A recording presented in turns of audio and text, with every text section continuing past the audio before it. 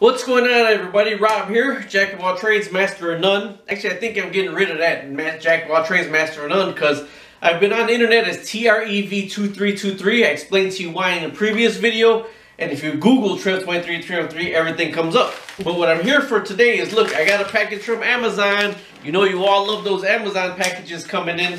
So, we're going to take a look at what it is, and it may be helpful to some of you, and some of you it may be not. Like everybody, I would actually love to make my videos starting to look a little bit more better quality, but not only better quality, I want to be able to get my laptop screen where I could have it record just my laptop screen and I don't have to put my camera in front of it where you see all those waves and then put my big head in the side corner as I'm talking to you. One of the big things I want to do is show you my YouTube earnings and all that. It's not big, it's not extravagant, but to show you that, yeah, how I built it and the little bit of earnings that I am getting. Now this right here is a M-O-S-O-U, a Muso, whatever. I bought it off of Amazon.com. And this was the missing link to my setup right here. This is a HDMI to RCA adapter. The HDMI goes in here and it adapts out to here. So let me move further back. HDMI to RCA cables, okay? And the missing link for me was my cousin, shout out to Sal DJ Low, gave me a Pinnacle Studio Box. The Pinnacle this is the 14 Studio Box, okay? So what it could do is it could display your laptop on a different thing, a bigger screen, and then go back into the laptop. This is a lot for gamers. When gamers plug into that, they can plug their gaming system in the middle of that, from the gaming system to the TV, but then that goes back to the laptop. I'm not trying to do that. I'm trying to capture my computer screen, and on my computer, all it is an HDMI output.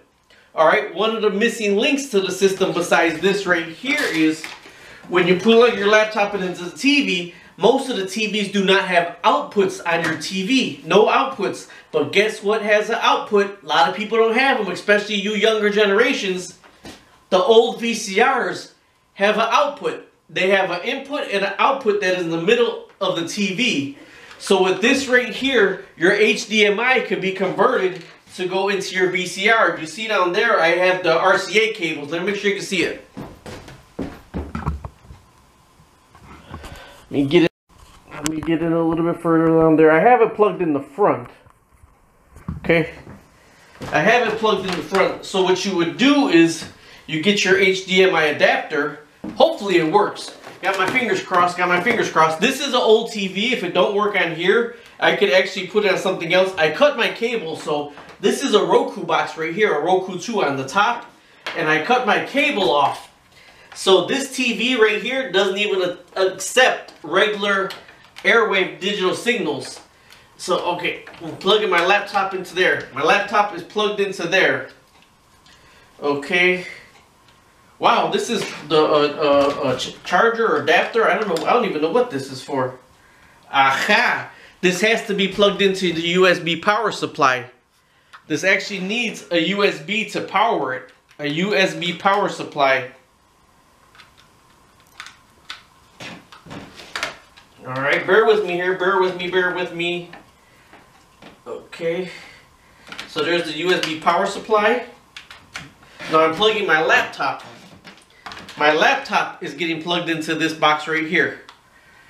So my laptop is plugged into here, and actually I got a little spinning signal, so saying that it didn't set my laptop.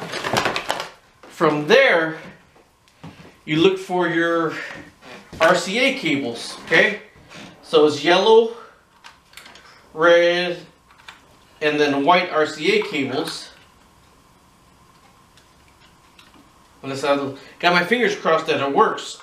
So, now like I said, one main thing why I wanted this was so I could actually record and show you when I use the my green screen and all that. I can show you my green screen. Now for right now, I'm going to unplug the Roku to plug this in right here.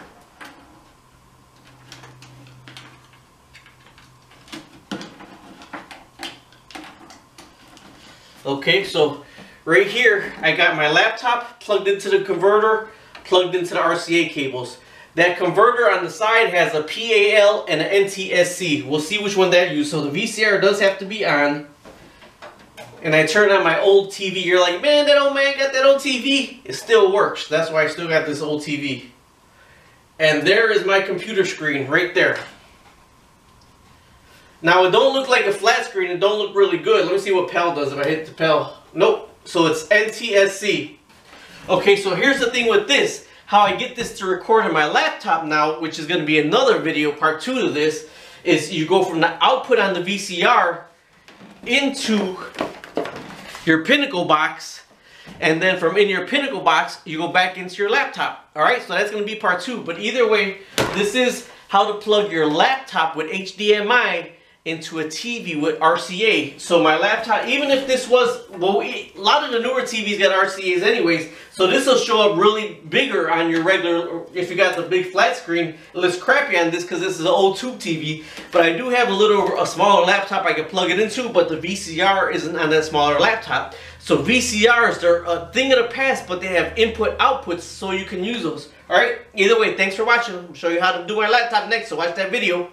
I mean, how to put it in from here into my laptop.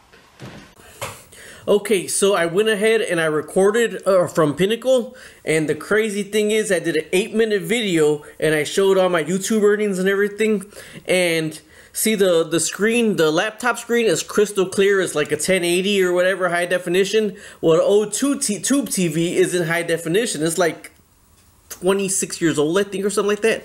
But either way, it recorded not what was coming out of the laptop right here. It recorded the quality of the TV screen on the TV, so you couldn't even make out the figures and everything. So I got to reshoot that video. So if you're gonna do this, don't put it in an old TV. Just put it in a newer flat screen TV, high definition. All right, stay tuned for the next video.